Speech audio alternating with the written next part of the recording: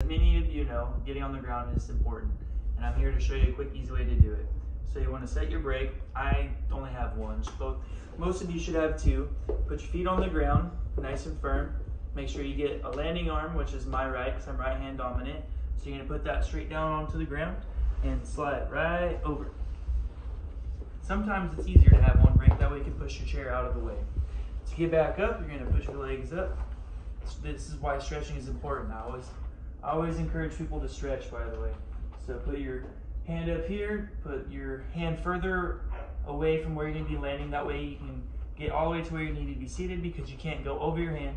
Put your pushing hand on the floor and push right up. That's all there is to it. You want to be really smooth and fast. That way you don't hesitate and fall. Practice makes perfect.